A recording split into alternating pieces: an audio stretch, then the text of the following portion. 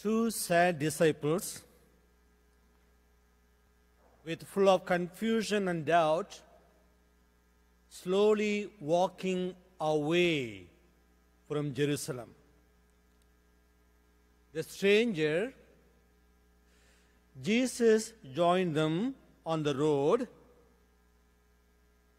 He saw their sadness and sorrow, and he engaged them in conversation. When they were engaged and related to their story, it was clear that these two disciples were still struck in Good Friday and failed to tap into the joy of the Easter Sunday, the resurrection.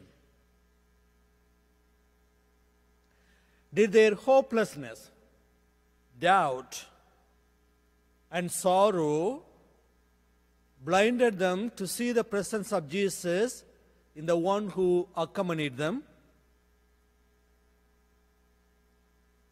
How do we let our emotions influence our ability to recognize the truth?